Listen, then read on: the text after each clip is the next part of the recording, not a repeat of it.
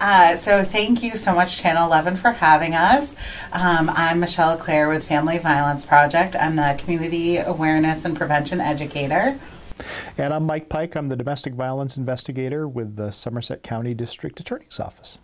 And we're here today to talk about Domestic Violence Awareness Month. October is DVAM, or Domestic Violence Awareness Month.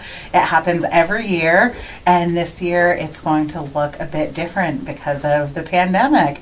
And so we've been coming here to talk about it, to share information with Somerset County residents, and we're here again to do that.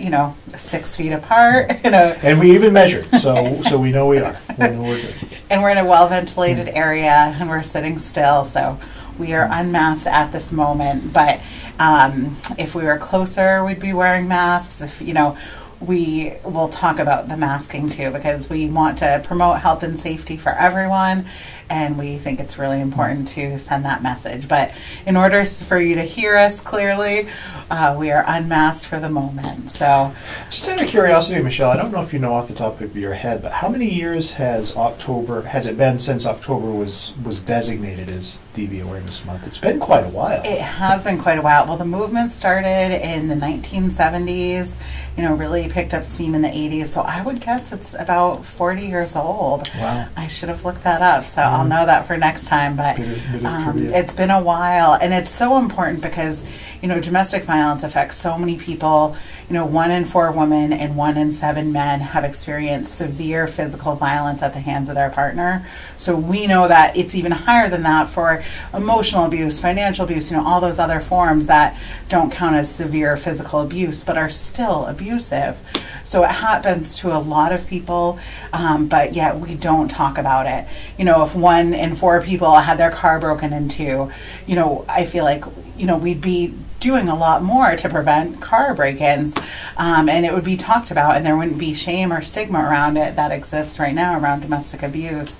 So it's a really important thing to talk about, that this is happening. It happens to people. It happens to people in our neighborhoods, our friends, our family, our coworkers, and it affects us all. So that's why we have a month to, honor survivors, honor those who have lost their lives to domestic violence. We hope it never comes to that, but we know the reality is it sometimes does. So we're here to say loudly, we're here for you as advocates. Your community supports you, and if you are experiencing abuse, you can reach out. If you're a person who is, treating your partner abusively, you can reach out. We have violence intervention groups, because everyone deserves to be treated with respect. Everyone should be able to feel safe in their home. You think of your home as it's where you should be able to relax and just relax and recuperate. And if you're if home is not the safe place that it's supposed to be, it makes it really hard for you to live your life in a way that you want to. And if you're constantly having to be 5 steps ahead of your partner to create safety for yourself and your kids, that's exhausting, and no one should have to do that. Yeah. So, well, and as you mentioned, Michelle, with the pandemic, obviously our Domestic Violence Awareness Month activities are going to look different this year. And we'll talk about that a little bit more as we go along. But, one area of concern I think that we all have as professionals that work with domestic violence survivors and perpetrators is the effect the pandemic is having on the overall well-being of folks. Even as we were talking before we started recording, in otherwise healthy or somewhat healthy relationships. Yeah, the pandemic is affecting us all. News reports show how, people are having increased levels of anxiety and depression, and how, it's like cabin fever on steroids, someone said, because, if you are in, your house with someone 24/7, if you both are working from home, if one person has been laid off, that definitely increases stress. And so in cases where there's abuse, it also makes it much harder to reach out, much harder to create safety, to get support.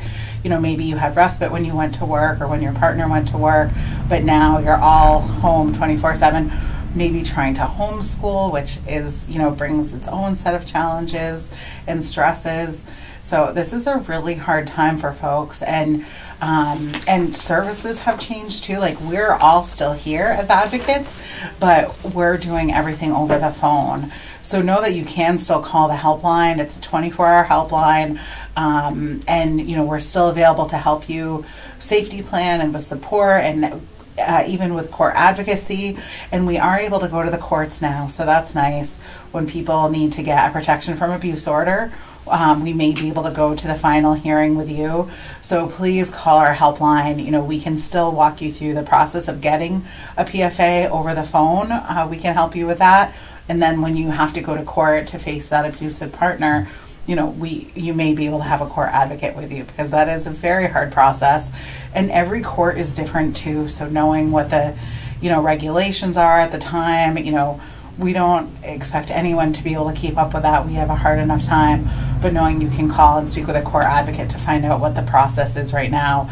For a little while, they were able to do it online. I believe people cannot do that anymore because they're able to go in person. It's a little safer now, but things are always changing. You know, if the numbers go up, the regulations will change. If they go down, they'll change. So it's a lot to keep up with. So know that our advocates are there 24/7 to talk to still. Yeah, and folks can access advocacy and other services by calling the 24-hour hotline. Yeah, and I think your Channel 11 will hopefully put it on for us, but our helpline is 1-877-890-7788. People can call, you know, at 3 in the morning if they need support. Friends and family can call. That's something that people don't often know. You know, if you have a loved one or a family member, a friend who is experiencing abuse and you see this and you don't know how to help, you can call the helpline too and talk to us. And, you know, we can support you and supporting them and support you, because it's hard. It can feel helpless when you have someone in your life that's going through this and you don't know how to support them, because it is hard. There's a lot of pieces to it. Absolutely. How has it been different for law enforcement, Mike? Well, the biggest concern I have is that that isolation that people have, and I don't have any solid figures to back this up, but just anecdotally, I would say over the past 5 or 6 months, I think initially we did see a tremendous decrease in the number of calls for service for domestic violence and sexual assault related incidents, but I've noticed the last couple of months, since things have started to open up and somewhat normalize again, we're back to kind of normal numbers, I guess, if there is such a thing. I haven't seen the spike in calls like I expected. It seems like things have kind of leveled out to what they normally are for this time of year. But I think it's still important to know that, you know, there is help out there for people that need services, whether it be from law enforcement or from Family Violence Project or court or whatever. Those services are still there, although accessing them might be a little bit different than we're normally used to, but we are still working and we are still here for folks that need those services. Yeah, and shelter is still available for people. We do have a quarantine process in order to try to keep everyone as safe as possible, but know that that's still an option. Like, please still call, please still reach out if you need support. Still call law enforcement. They are there and they wear masks. You know, I've seen them doing that, and we're all here to protect each other, you know. So we can talk about Domestic Violence Awareness Month and the events that are coming up. So October 1st is our Domestic Violence Vigil. Do you want to talk a little bit about that, Mike? Sure. So it's going to look a little bit different than it has perhaps in years past. In a normal year, and I guess you could say this might be the new normal, at least moving forward for a while, we have had a Speak Out and Vigil at Coburn Park in Skowhegan. And then we would march down to the Skowhegan town office and have a speak out inside the council meeting room at the town office. This year, because of COVID concerns and to encourage social distancing and safety, it's going to be an entirely outdoors event. We are going to meet at Coburn Park on October 1st, and it will be at 5 p.m. like it generally has been in years past. And we're going to have our vigil and speak out there, and we will be asking that everyone wear a mask and observe proper social distancing requirements, because we want this to be safe, but we also want hopefully to get people together as much as we can, as safely as we can, in order to recognize this very important month. Mm-hmm. And at that event, we have candles that we provide. We have little, electronic ones for now, because in the past, sometimes it's windy, and so regular candles don't work out so well. So we will have little electric candles available for everyone. And we usually honor, the people who have passed by stating the names of homicide victims in Maine, which is always very solemn. And then, we talk about domestic violence and the resources that are available, because we want people to know that we're here. And if people have things that they want to share or talk about, we can do that as a group as well, because this is a time to come together. We're all here for this common cause, and Family Violence Project, as the Domestic Violence Resource Center, law enforcement, we can't do this alone. We all need each other. We need the whole community involved. So it's a time of, to come together as well.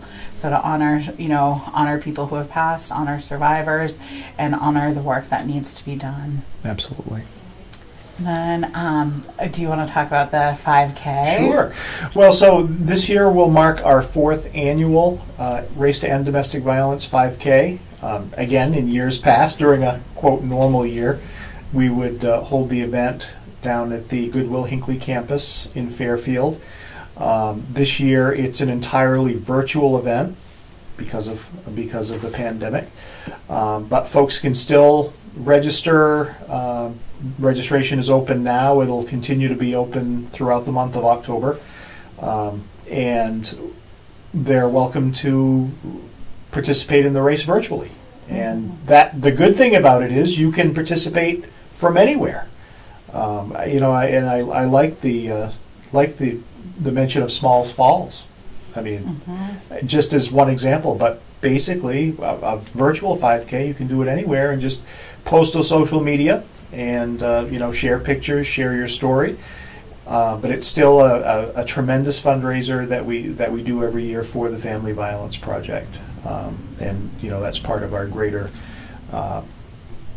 Domestic Violence Awareness Month activities. But very important, and if folks are interested in registering, they can go online either to the Family Violence Project Facebook page or their website. Either way, you can register right there. We should also mention that we are doing T-shirts again, like we have in years past, but we also have a virtual store where you can buy other Race to End Domestic Violence items like sweatshirts and hats and that sort of thing. But it's an important fundraiser for Family Violence Project, but it's also a very important awareness building activity that we try to put forth every year. Yeah, we'll miss not being in person, because that's part of what makes it special too, is seeing all these people come together, to support survivors. So we'll miss that visual being together piece, but also a lot of people couldn't come because of the time. Maybe they were working, maybe distance. So now people can do it on their own, where they want, when they want. If 9 a.m. wasn't a good time for you, you could do it in the evening or afternoon. And you can wear your shirt. Like Mike said, if you want to take a picture or do a video to post on social media, that's part of that awareness piece of letting people know why this is important to you. Because like we've said, we don't talk about this, and this is your opportunity to share why this is so important to you. Share it with your friends, share it with your family. We need to talk more about this because it affects so many people. And if you need help with that, if you have questions, you can contact me. That's not a problem. My information is on the website also, because this is, we need to talk more about domestic abuse. It affects so many people, and we don't talk about it. It's a big problem. That's why I'm in this position, because I want to help people start the conversation. There are a lot of things that we don't understand. So, and if you want me to come and speak to your group, to your if you work someplace that you would like a training, please know that I'm here and I can do that. And I think it's really important, Michelle, that we continue to have these discussions. I think the more open we are about it, the more we let folks know that they're not alone. There are people out there that care, that can empathize and offer help and support. I think that's the way we're going to beat this. I think that's the way we're going to rise to that challenge and as a community and be able to beat domestic violence. Right. Well, because it is a community issue, right? I think it's easy, especially as Mainers, you know, we're self-reliant. Like that's one of the qualities that makes us, you know, tough Mainers. And we may think, oh, this is happening, you know, in their house. It doesn't concern me, but it does, you know. We're all in this together, and if someone is suffering, if someone is experiencing abuse at the hands of their partner, you know, the person who's supposed to love and trust them, you know, they're supposed to have this, you know, relationship where they're safe, you know, being able to talk to them and say, hey, you know, I'm really worried about you.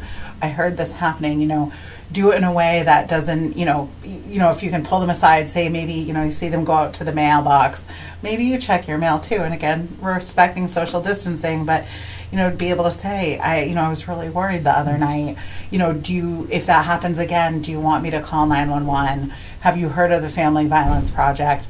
How can I support you? You know, being able to ask those questions and, you know, just see what you can do to support them because, you know, they may not know what to do. They may not know that we exist. They may not think that it's abuse because, again, it's their partner. It's someone that they love and they trust, and maybe it doesn't happen that often. You know, we know that abuse can happen to anyone regardless of their age, their race, their gender, their sexual orientation. You know, it happens to anyone regardless of religion, like all of these things. You know, domestic violence cuts across all the demographics, and you know, different things can create different barriers for people. And you know, when it's happening and people hear it and don't do anything, what message does that give that person to? You know, you heard this, but yet it's their problem. You know, that sends a really loud message to that survivor as well. And I know it can feel scary to, you know, approach them sometimes, especially if it's someone you don't know. But I encourage you to call us and get support if you want help and, you know, how to have that conversation, because we're here for that. You know, we're totally here for that. We know this is a hard thing to talk about, but the more we talk about it, the easier it'll get. And, you know, maybe you can be there for someone who doesn't know where to go. Sure. And I think it's important to note again, too, that Family Violence Project services are 100% confidential. Mm-hmm. They don't share a person's information with anyone, including law enforcement, without that person's consent. And I think that's so important. Working with survivors in the past, you know, sometimes they'll say, well, I was so embarrassed to reach out and admit maybe there was something going on that I needed help with. But knowing that their information will be kept confidential and not shared with anyone outside of the organization without their absolute consent, I think is very important for folks to recognize as well. Yeah, thank you, Mike. Yeah, because it feels like it's opening a big can of worms, right? To say that this is happening. And so know that we don't tell you what to do. We're there to support your decisions. You know, we may ask questions of like, you know, what do you want to do next? What do you try? Like, how can I support you? What do you need to be safe? But you're in the driver's seat. And so maybe today it was just you told someone, you know, and that's okay, because we know it's you know, things don't just change overnight. I feel like that's what happens on TV when there's abuse. They're like, just tell me this is happening. And then they tell them and, you know, then they live happily ever after. But we know that is not necessarily the case. Like, that is just opening the door to all of these other steps to take for safety. And, you know, unfortunately in our society is on that survivor. You know, I would like to think we, you know, hold the person who's using abuse more accountable, but, you know, we know that's not always the reality. You know, that person, and Mike said perpetrator earlier. I don't like to use the word perpetrator. I know that's like a very criminal justice term. Yeah, cop lingo or judicial system. But like, you know, perpetrator sounds like this bad guy, the swamp monster crawling out of a sewer, when we know people who use abuse are normal, everyday people in our society. True. And they might be using that against you too. Like, oh, everyone knows what a stand-up person I am. You know, go ahead and call the police. No one's going to believe you. Go ahead and tell your friends. They aren't going to believe you. They see how I am. They love me. So that's a really hard part too about the way, you know, our society, you know, we need to change again how we, you know, work with people who are using violence in their relationships in a different way. Because, I mean, we think of the criminal justice as a big part of that, but, you know, that doesn't always go how you expect either. You know, people could bail out that night. So, you know, survivors often know whether it's safe or not for them to call the police, what it's going to look like. They may have fears around that. And so just know that everyone's choices are going to be different. And that's okay. Like, people need to be able to make their choices, and we support them in making the choices for safety for them. We have a whole other event that we haven't talked about. I don't know how we're doing on time. But October 22nd, which is a Thursday, we also have Poetry Express with Sama Abdur-Rakib. She's a poet from Maine, and this is a collaboration we've done with the Maine Humanities Council and the Maine State Library. And it's a very new event for me personally for the Family Violence Project, but I'm pretty excited about it.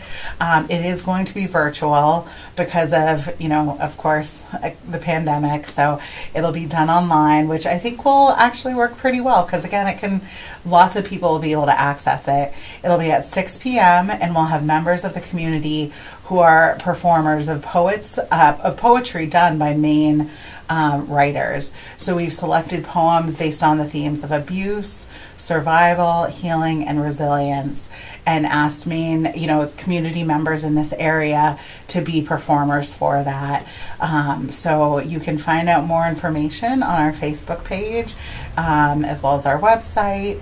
And so we'll all be in a Zoom format performing poems, like reading a poem, saying a little bit about why we chose that poem, and then reading it again. And the way it's been done in the past with this event is, you know, a few people will read and then there's community, you know, conversation because there's usually a crowd. It'll be a little different because it will be over Facebook Live, I believe, so maybe people can type in comments. I believe, you know, the people who are performing will be able to have a conversation and we can respond to the comments that are put in. Again, it's going to be a little different, but... but folks, if they just want to tune in and observe, they can do that. They can tune into Facebook Live on it. It'll be on our page, on Maine State Library's page, Maine Humanities Council's page, on Facebook. Yeah, it'll be very interesting. So go ahead and we've talked a lot about Facebook. That is a way that people receive information these days. So please find us on there. We have a lot going on there, as well as Twitter and Instagram. Because that's where people are. So we try to arrive there and give out information there as well, because we want people to know we're there for them. Yeah. Great. Busy month coming up. Yes, very busy month. It usually is. October is, it's a very interesting time, and we always have volunteer trainings going on. So if that's something you're interested in, you know, people can, you know, find us on Facebook or find our website and write in that way. We have those ongoing as well. We will have one of those starting up too. But if you're interested, we'll probably have one again in January, and it'll probably be over Zoom again. So I mean, this technology, it's very strange to do it. It's nice to be in person, but it's been made more accessible for folks, and that's a nice piece too. Yeah, it is nice that we can stay connected, however, you know, however that might be, whether it be in person or virtually. Yeah, thank goodness for technology. I can't imagine doing all this pandemic stuff without being connected somehow. Yeah. Well, thank you so much, Channel 11, for having us. Thank you, Mike, for coming and talking about the task force and the whole role, because, again, it takes a community to end domestic violence, and we appreciate you all for watching. And if you need anything, our helpline is available 24/7 at 1-877-890-7788. And we hope you have a wonderful October. Thank you.